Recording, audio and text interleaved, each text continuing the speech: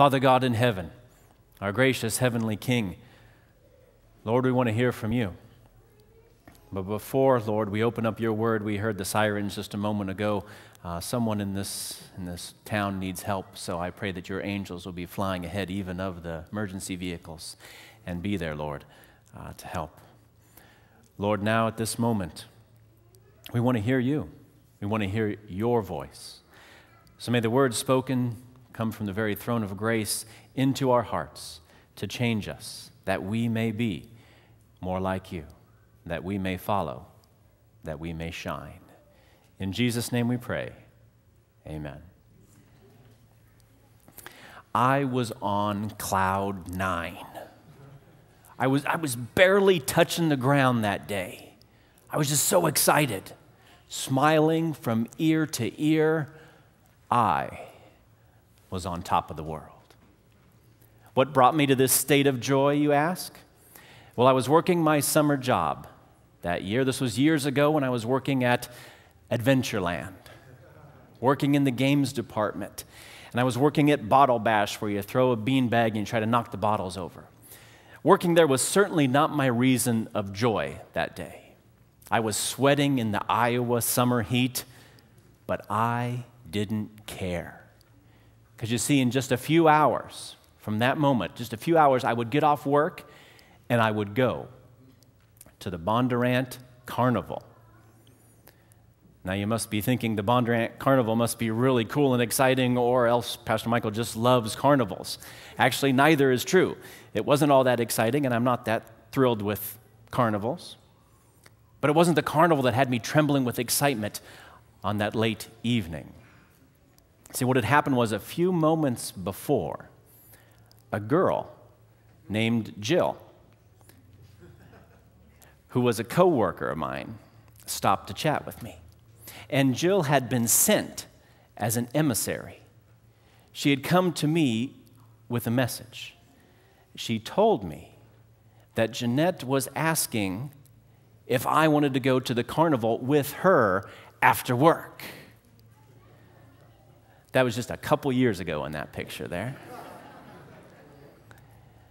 So Jill asks me on behalf of Jeanette if I will go to the carnival with Jeanette.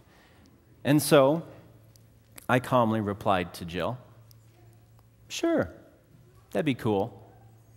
But inside I was like, yes, all right. That summer, Jeanette and I started dating as teenagers, and we had a blast that summer. But the more we hung out, the more differences we discovered. And we ended up having some conflict from time to time.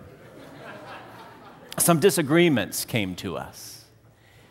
And then it ended. It ended. Oh, come on. You guys heartless this morning? Come on. It all ended. It all came crashing down. Our summer love, when one of us broke up with the other one. I'll keep that quiet as to who broke up with who, because even though my wife is not here today, she's back in Iowa, this is being recorded. And there's no reason for me to get in trouble later today. But don't get too sad, because the story actually does have a happy ending, I can assure you. But we will keep the details of that breakup under wraps. But in the end, we just could not see how the two of us could get along long term. Turns out we needed a second look at each other. Well, last week we started a sermon series taking a second look into the Old Testament. And we looked at a familiar story, the story of Jonah. And we got a second look at grace. And we found grace in the Old Testament. Amen? It's there. Today, let's again look at this familiar story. Let's look at Jonah's story, and maybe, just maybe, we'll find a second look at mission in the Old Testament too. You see, mission in the Bible, it's God's calling to mission, and it's crystal clear when you get to the New Testament. At the very end of Matthew's gospel, Jesus, as he's getting ready to leave, he says what to his followers? Make disciples of all nations. Crystal clear, that call to mission. In Acts chapter 1, verse 8, Jesus says, you shall be witnesses to me. Where? to the end of the earth. The mission call in the New Testament is go to all the world. But what about the Old Testament? Does God believe in mission to the world in the Old Testament, or is it just in the New where we find that? Well, many people have read the Old Testament stories, and they've concluded that before Jesus came, God was only interested in Jewish people. Is that true? Did God care about mission before Jesus came? Did God care about the whole world, or did the Lord only care about one select group of people? Well, my friends, I believe that we will find the call to mission, the same call to mission that we find in the New Testament, is also in the book of Jonah. Because the message of Jonah is quite simply, God's grace goes to all people. That's the mission in Jonah. God's call to mission means that His people will share the message of grace everywhere they go, and when necessary, even use words. Now that sounds good. You say, Pastor, that sounds good that the mission is the same in the Old and New Testament, but is it really true? Can we really find that in the Old Testament? Well, it may be hard at first look. And we may miss it if we focus on things like whales swallowing people, or the destruction of cities, or God separating people from each other. We need a closer look. We need a second look in the Bible. So open your Bibles with me. We're going to start not quite yet in Jonah. We will get there, but we're going to start in Genesis. What is the mission in the Old Testament? Genesis chapter 12. We're going to start in verse 1.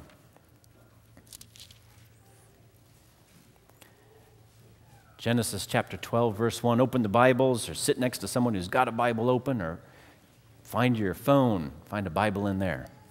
Genesis chapter 12, verse 1 says, Now the Lord said to Abram, Get out of your country, from your family, and from your father's house, to a land that I will show you. The beginning of mission here, God says, get out of your country, and that seems like God is separating. But why is He doing this? When you look at verse 3, it says, I will bless those who bless you, I will curse him who curses you, and in you all the families of the earth shall be blessed. That's the end goal. God's rescue plan of grace starts with calling Abraham out. But the end goal is to bless everyone on the planet. And we see this as we go further on in the Old Testament. If you turn to Isaiah chapter 19, follow me there. Isaiah chapter 19, verse 25. Isaiah 19, verse 25. God is speaking here, and listen to these strange words that we may not have caught the first time. The Lord of hosts shall bless, saying, Blessed is Egypt, my people, and Assyria, the work of my hands, and Israel, my inheritance. Here in the Old Testament, where we would expect to see Egypt as an enemy, Assyria, who was an enemy, God says He's connected to Egypt, Assyria, and Israel. See, in the Old Testament, God separated Israel and poured out His love, His mercy, and His instruction on them. Why?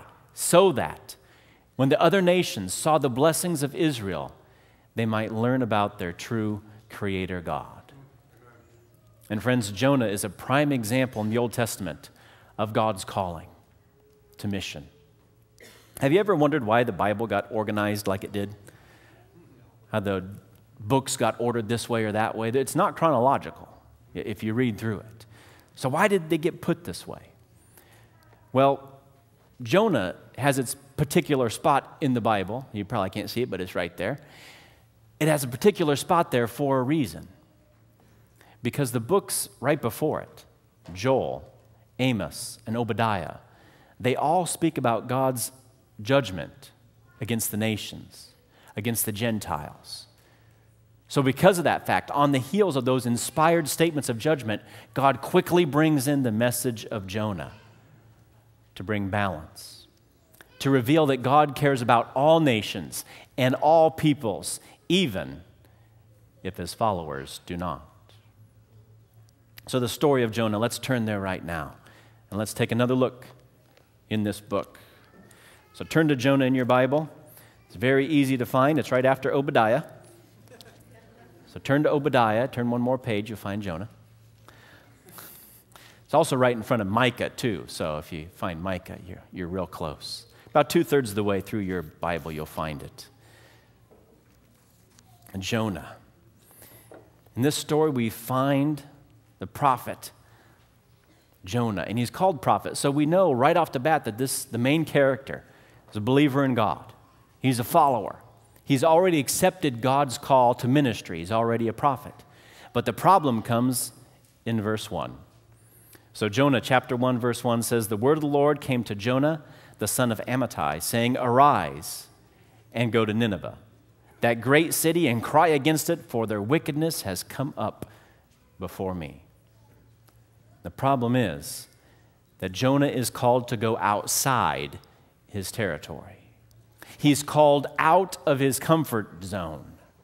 Nineveh is the enemy of Israel. They're pagans. They're a city full of sinners. And I have to go there? Jonah thought. So Jonah says, forget this. And he goes the opposite way from where God called him to. Jonah deemed that the Ninevites were not worth his preaching, and they were not worth God's grace. But what about us? Who are our Ninevites? Who are the people that we think are not worth it? That we would look at the far city of Nineveh and say, they don't deserve. Now, folks, we rarely go so far as to say that someone is not worthy of grace. But can we treat people? Can we look at people in such a way as to wish that they would not be here with us at church? Who are our Ninevites? Are they people who look different than we do? Are they people who worship differently than we do? I know a story of a pastor one time was working on his sermon in a coffee house. And he was going up to get a drink, and he had all his theological books with him. Standing right behind him was a guy all dressed in black. Spiky hair, tattoos, piercings all over the place. And the pastor was thinking, oh my. Sure enough, this guy enters into a conversation with him. He sees all the theological books. He says, oh, to the pastor, the guy behind him. Oh, he also was wearing a Marilyn Manson t-shirt. So Marilyn Manson t-shirt guy says to the pastor, oh, you must be one of those religious types, huh? So the pastor real quickly says, no, I'm not. In fact, I hate religious people. Guy was taken aback. He said, yeah, I do. And in fact, Jesus did too. Jesus had all sorts of problems with religious people. He didn't get along with them at all. But you wouldn't be interested in that.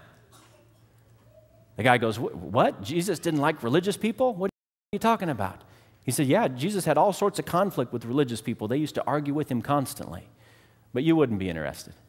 He said, no, tell me more. He's got Marilyn Manson t-shirt guy asking to tell him about Jesus. Amen.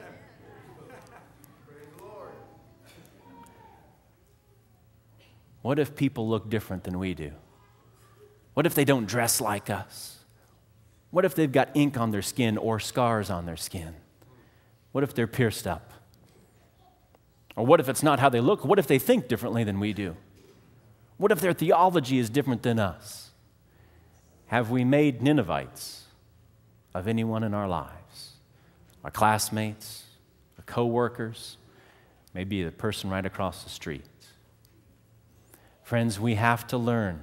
We have to learn that God is mighty to save, not just us, but everybody.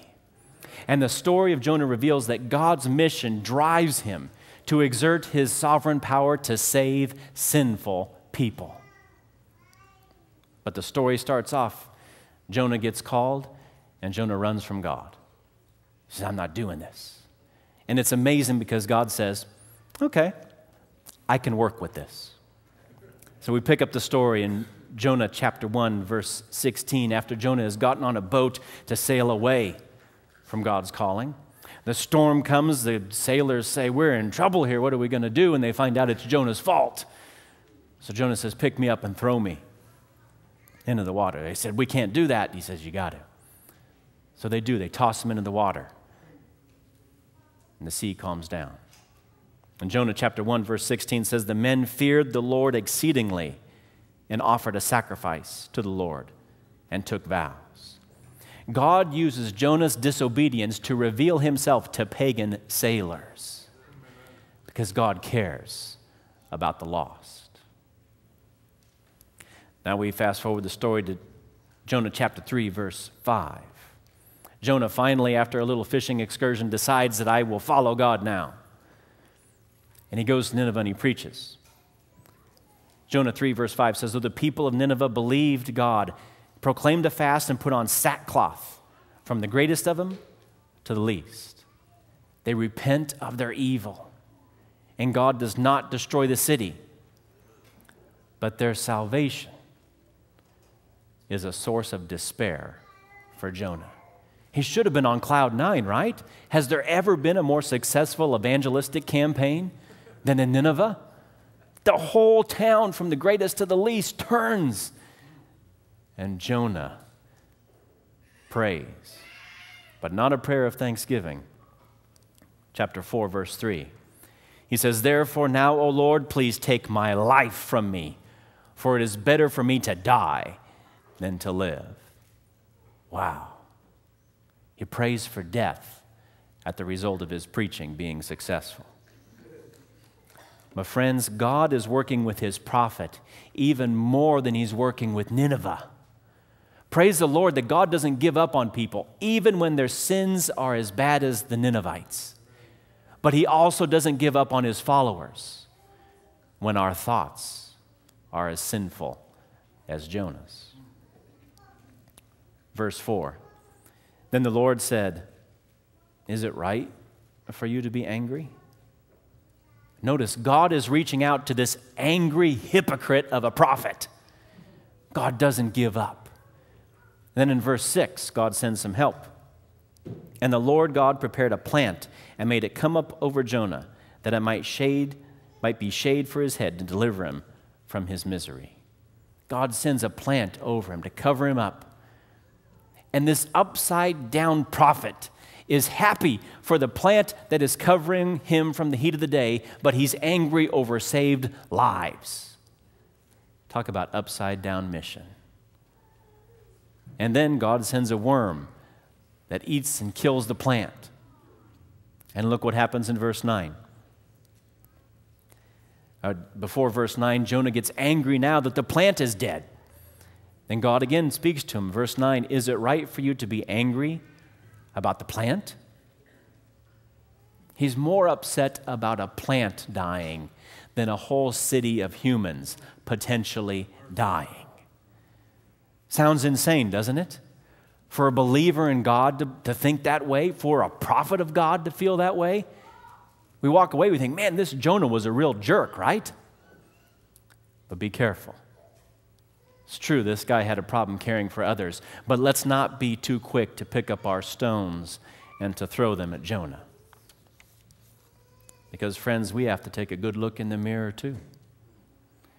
Recently, a study was done by Wes Morris, founder of Evidence America. And his study of church members, not just Adventists, but all church members all over America, he said over 90% of church members have no intention of ever sharing their faith. Whoa. Let's put down our stones for Jonah. And folks, it shows in our country today too.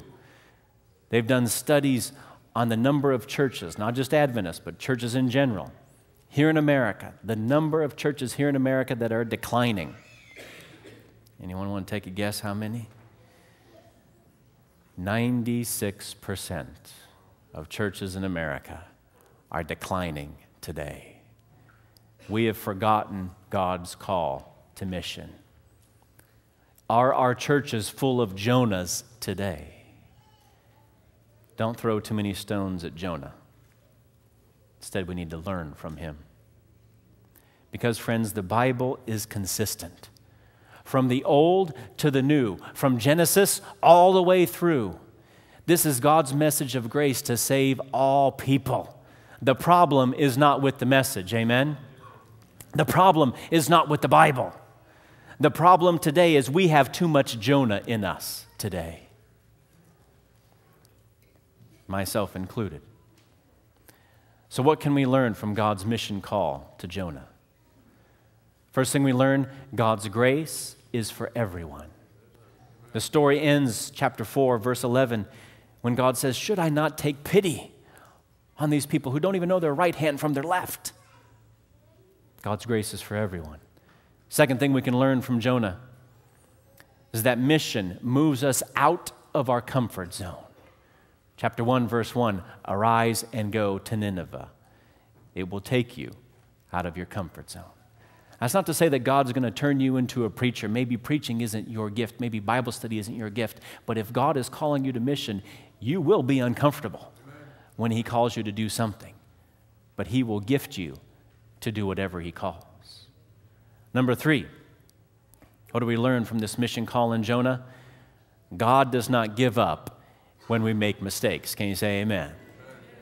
Jonah chapter 3, verse 1, He again says, arise and go to Nineveh. He asks a second time. So we can learn that God doesn't give up on us, even when we make mistakes. And the fourth thing we learn in this story, friends, there is a price to be paid to follow God's mission. There's a price that we pay. Jonah had to pay that price. But what about us? Are we here at Piedmont Park willing to pay the cost of reaching out to our community? Are we willing to go above and beyond the norm for God's mission to the lost? Or are we content? See, Jonah, he was content being a prophet. He was content to minister in his nice little setting where he was. But God called for more. Are we content with where we are as a church? Are we content with what we've done? What if God calls us for more?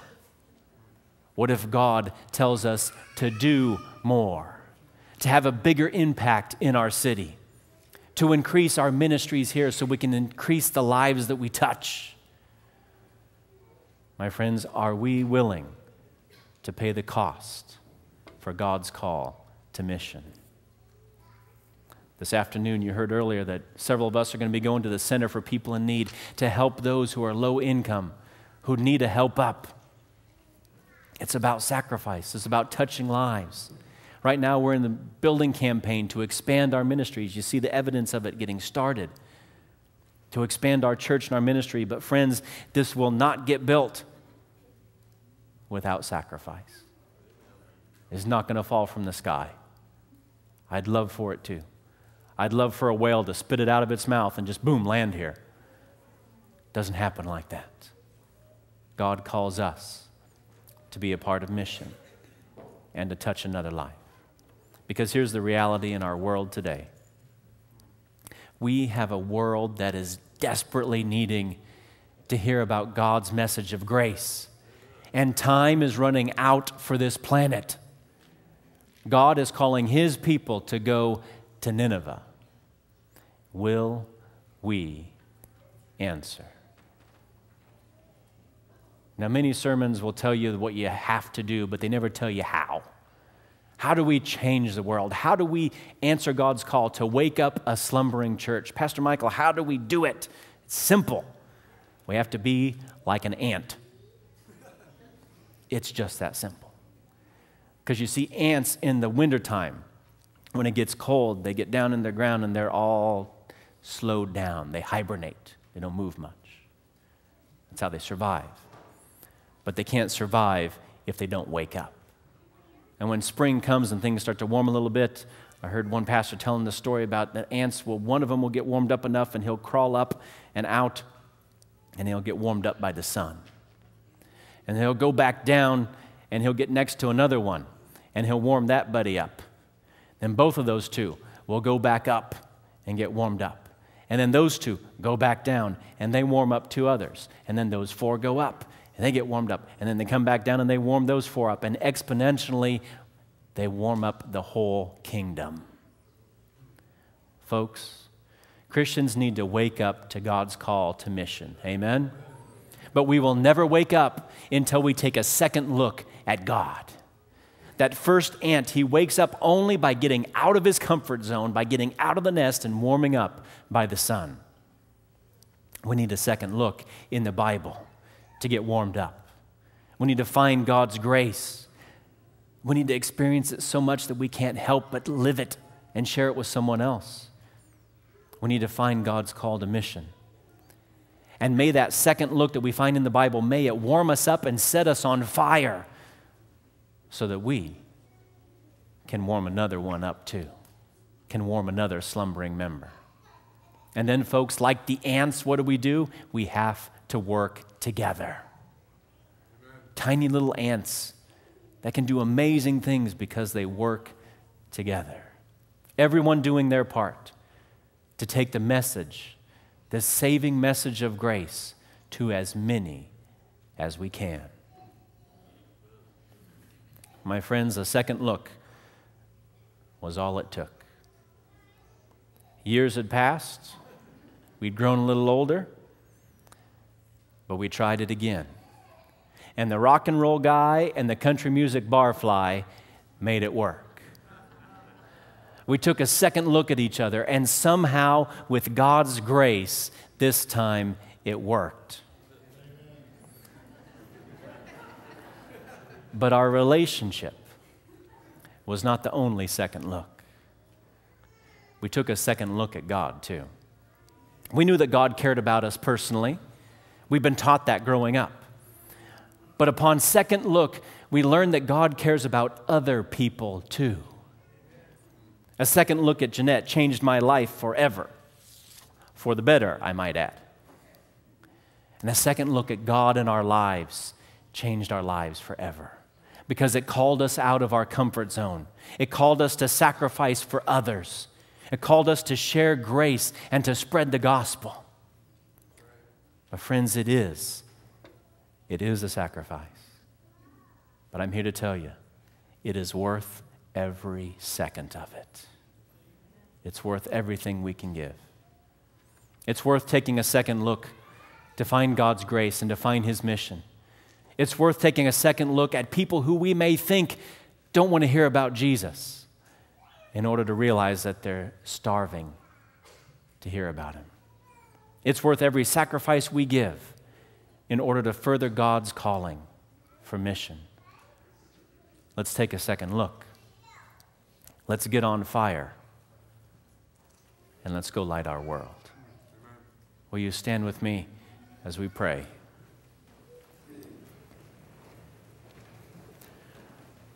Our gracious Heavenly Father, we are here today because someone at some point in time heard your call to mission and shared with somebody.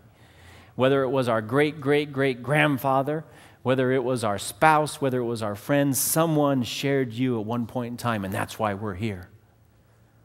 And Lord, now you look for us to take our candles, to go warm up someone else, to go share with someone else about your good news of your grace and that you're mighty to save. So Lord, we stand before you today, and we don't want to be the same leaving this place as we were when we came in. So we ask you to touch us, Lord, with your power, to warm us up as we feel that call to share grace, as we feel that call to mission, because there's someone else out there who's dying to hear about you. So Lord, touch our lives so that we may touch another. Is our prayer in Jesus' name. Amen.